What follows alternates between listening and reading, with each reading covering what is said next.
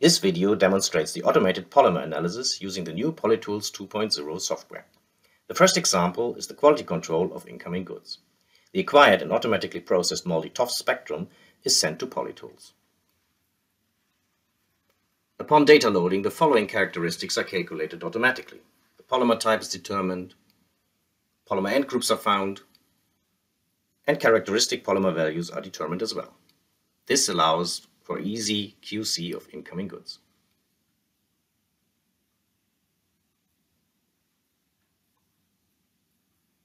Now let's have a look at two more complex PET samples being analyzed with PolyTools 2.0.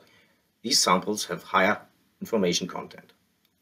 The new Kendrick Mass Defect Plot makes life easier, allowing better interpretation of the multiple polymer series contained in this sample.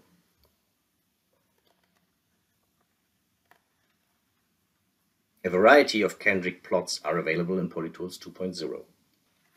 The remainder of Kendrick Mass plot aligns series in horizontal lines having the same remainder values. Tooltips of individual ions are available.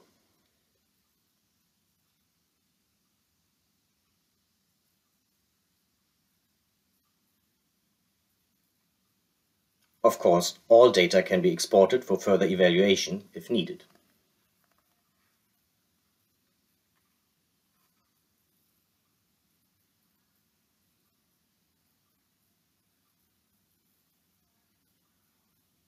Changing the Kendrick plot type. Now we see the numerical Kendrick mass. This directly shows the sum of the masses of the detected end groups and cations for individual series. Let's look at the comparison of two samples. One can see both samples consist of the same series, but sample B covers a broader mass range. It has a higher dispersity. Also, series 4 is much stronger in sample B, which is indicated by the size of the bubbles.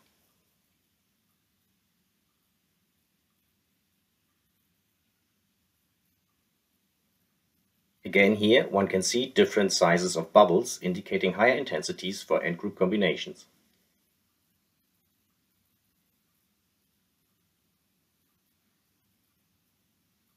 This allows for fast and easy analysis using PolyTools 2.0 software.